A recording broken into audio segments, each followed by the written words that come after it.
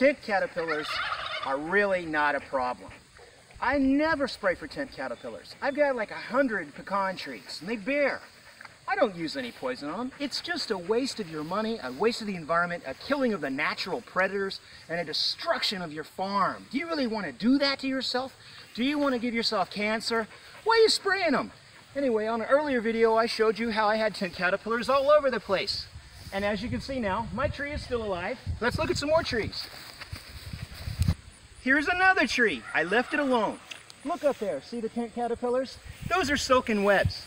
The tent caterpillars have already crawled down the trunk of the tree, turned into moths, and took off. And as you see, look at all the new growth. And see, look, here's what happens to a branch after complete destruction. Look at the new growth. Look at the soaking webs. There's nothing left but droppings. Oh, wow, what am I going to do with all that fertilizer? But look, nothing's harmed. These are young trees. My other ones over there have nuts on them. There's no problem. If anything, they're more vigorous now. See? This is nature doing her job. More vigorous growth. You see the remnants of the soaking webs, yet you still see they're not totally defoliated. And you see new growth coming back. Enormous new growth. That's just another tree. I can show you so many. I can look over there, look at the vigorous growth on that tree, look at the vigorous growth on that tree. You can see the light green growth. And look at that pecan tree, vigorous growth.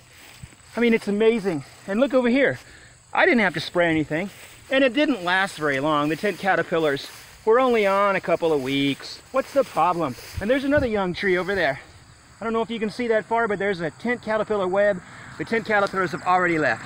So, if you're worried about tent caterpillars, you're worrying over too many things. Maybe drink less coffee, I don't know. But all you're gonna do is end up giving yourself cancer, spending money for nothing, and of course destroying your praying mantises, your songbirds, who knows what else. Just let it go.